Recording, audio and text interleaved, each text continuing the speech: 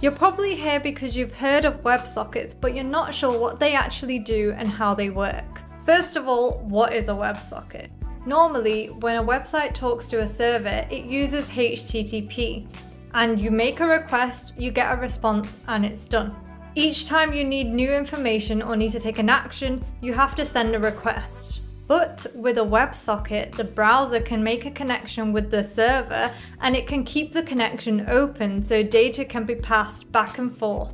So how does that actually work? At first, the WebSockets use HTTP to start the connection. This is called the handshake. Then they upgrade the connection to a WebSocket protocol.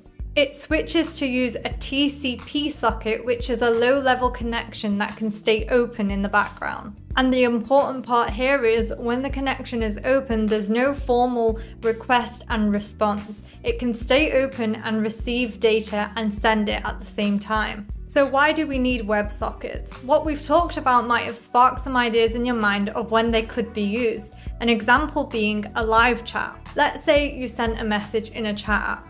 With regular HTTP, the app will keep having to ask the server, is there any new messages?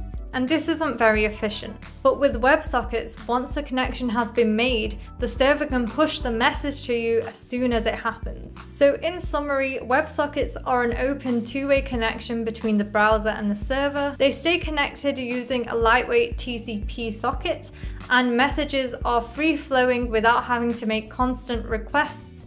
And it's really useful for things like live chats, games, or anything that needs instant updates. Don't forget to check out the rest of the software development for beginners series, but other than that, I'll see you next time. With regular HTTP, it would try the app.